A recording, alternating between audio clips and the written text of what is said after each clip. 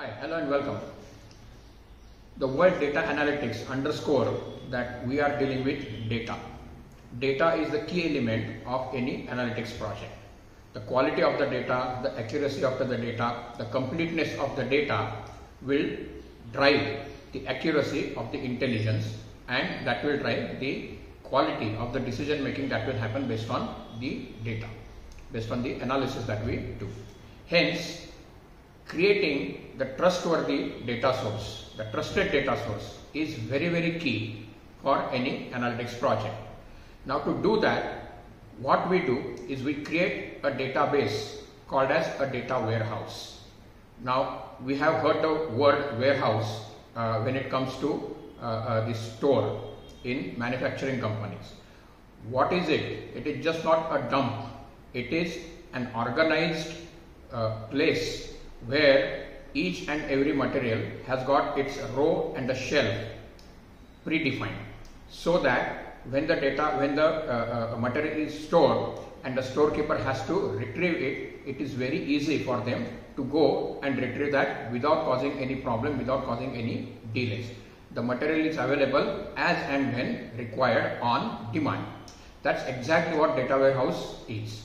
It is the storage of the data in such a way that whenever the requirement is there, we can easily retrieve that data and produce the analysis from that data.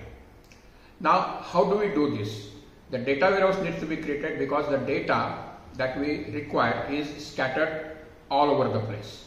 The data can be in multiple databases, the data can be in the Excel sheets, the data can be coming from the external data sources such as XML files, JSON files, CSV files and what have you. We need a mechanism that will bring all this data in one place, clean the data, process the data. If there are any missing elements, then identify those missing elements, write the necessary procedures to complete the data which is missing. All this is done by what we call as ETL, or extract, transform and load operation.